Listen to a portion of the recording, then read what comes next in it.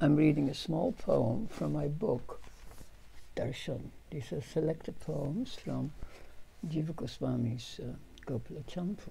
This is an introductory poem. It's called Sarvam sarvatmakam. Everything is related to everything else. Everything is alive in the Dhamman. All objects, so said, are in fact but actors in the play of the Lord. How the river sports, how the mountains tremble, how the sands induce amour.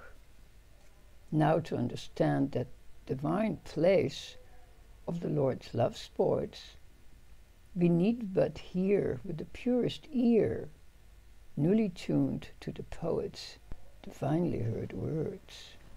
Om Tat Sat. May you enjoy these few syllables denoting that.